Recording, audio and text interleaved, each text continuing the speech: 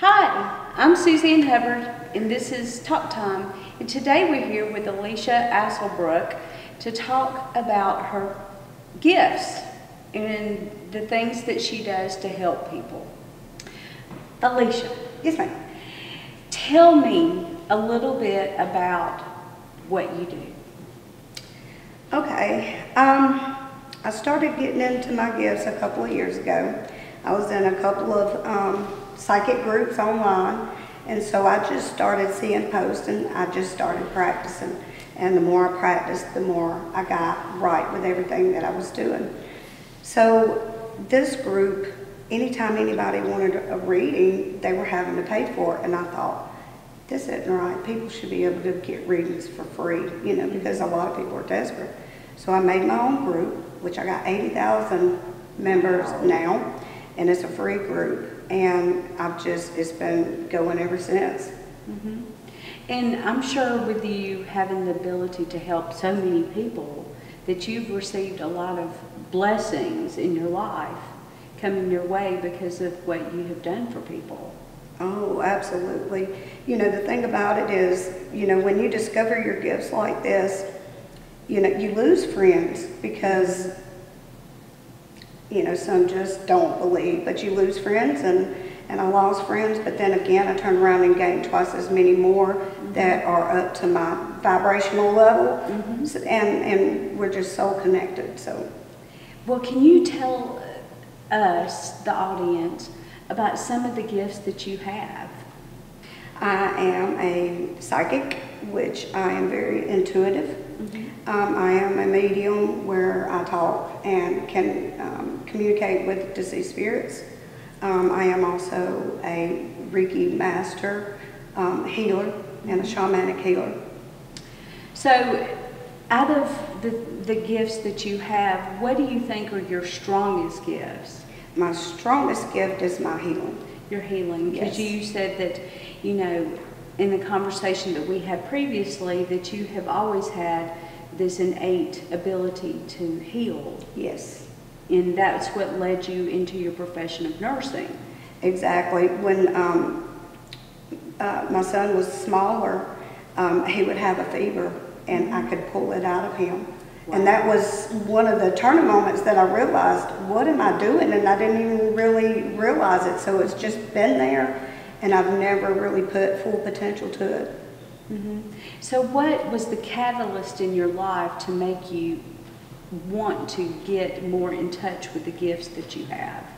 I was on Facebook one day, and a couple of years ago, and a friend that I went to school with posted his sister that had been missing for 2 years, and that she has never been found. And when I seen her picture, I seen exactly what happened to her, where she was, everything.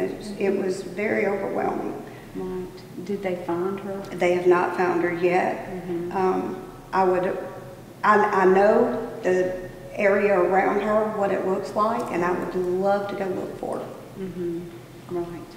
The things that you see, you know, in regards to those that have passed on, and especially violent ways, how do you deal with those kind of visions or thoughts or images that you have? So crazy you ask that, because the ones that I am drawn to are the murders, the suicides, the bad deaths, and those are the ones that always pull me in. It takes a while to get used to that, because, you know, when you see something in your mind's eye and it's just horrific, you know, it bothers you. It really does, and you just have to learn to separate the two. Right. And so, when you see these things, do you think that it's because maybe it is potentially, you know, a lot more energy involved, you know, with suicides and homicides, that, you know, that psychic burst, I suppose, right, at the death, do you think that that's what makes it a lot, I wouldn't say, but easier to see, maybe?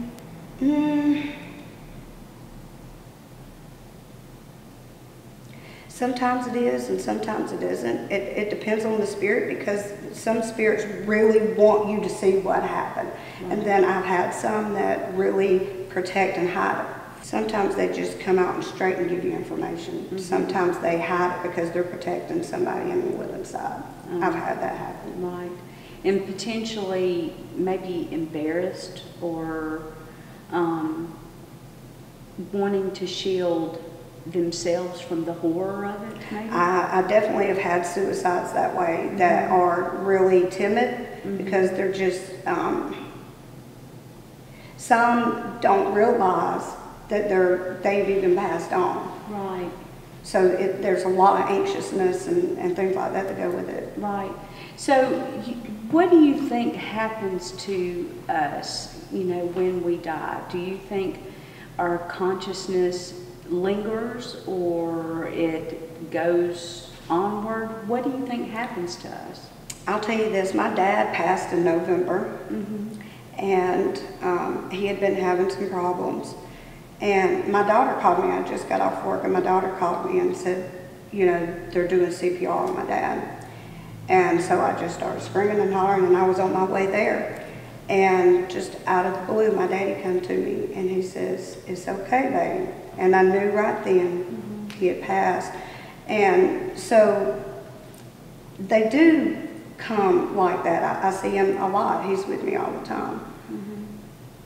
So what accounts for us being able to see some of our people, and then some of them are just gone? And where do they go? Like the way it's really made me understand a lot more since my dad has passed. And a lot of psychics that you talk to, usually they have somebody that is really close to them that passed, that really brought their gifts on. And when he passed, mine got a lot stronger. Like some spirits really want to help people in the living world, and they have that ability to do that. And some, like just say my grandmother, she's just happy doing what she's doing. But it seems like, some energies, that pass, that they're just disappeared, they're gone. You don't feel them anymore. Now, a lot of times, I have crossed people over before, and a lot of times when you do cross them over, you don't hear from them as much. And a lot of people will say, "Don't cross my loved one over," because they know that they just won't hear from them as much unless they have just a very strong energy. Right. So you believe that when people pass, that they're just still around?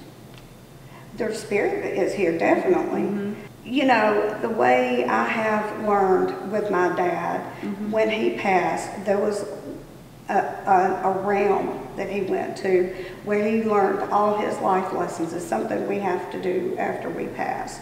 And to learn all your life lessons, some people may agree with me, some people may not. I believe you get to choose if you want to reincarnate, or you can be a guardian or guide. And like my dad chose to be my guardian. That's nice. So when people pass, they're given a choice. Is that just for everybody, or is it for more positive energies? And what do you think happens to those that are malevolent energies and bad people? Honestly, they are still like that in spirit. They are still nasty. Right. I would think, we're pretty consistent in that. Absolutely. Yeah. So are they given choices? Honestly, I feel they are. I really believe they have a chance and a choice. So do you think those that choose to become guardians, that they come back as guardians of people just as nasty as they were, or do they harm people, or what? Those kind of people with that kind of energy,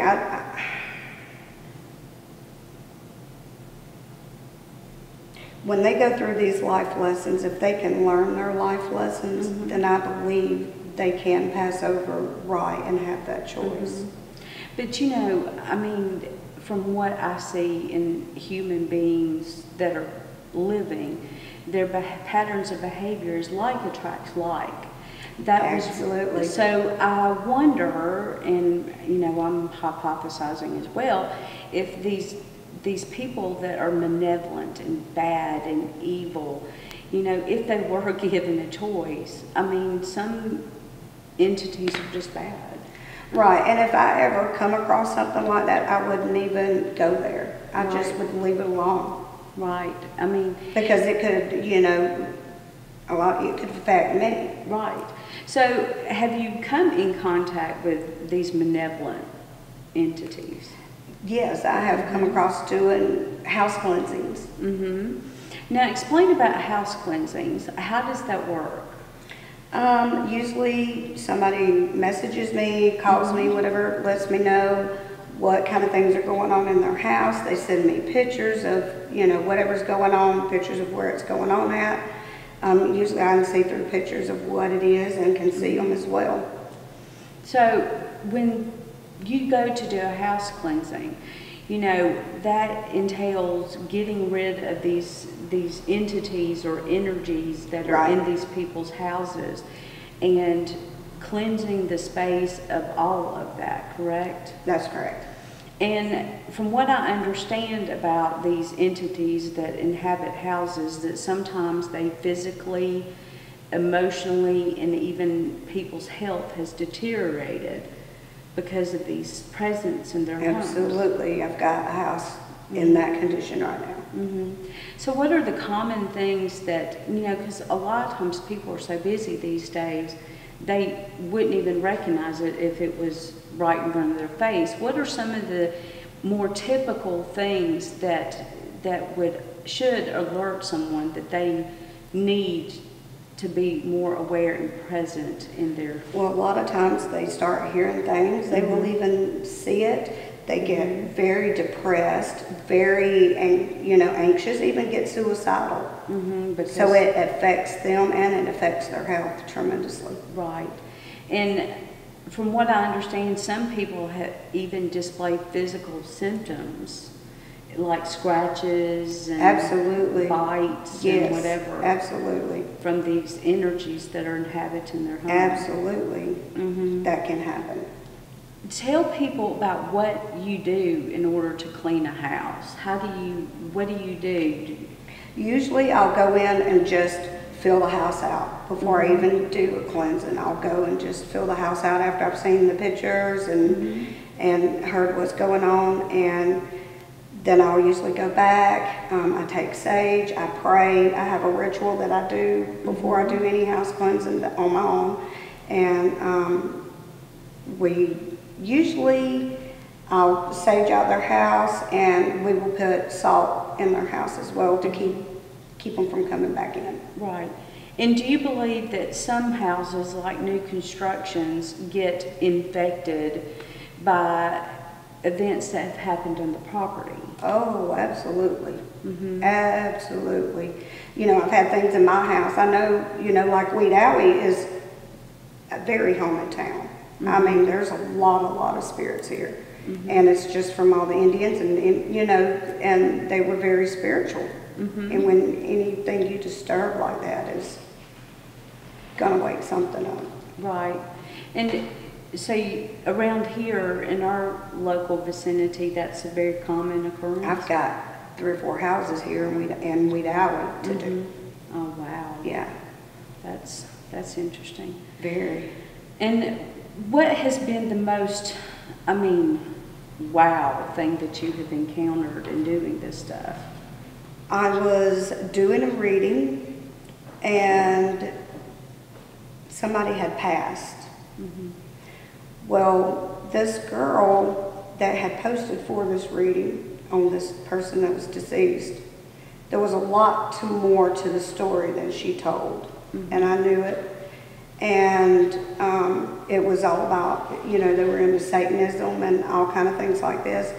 And so when I went to bed that night, and I've had demons just come to my face. It was horrifying the first time. I'm sure. Very.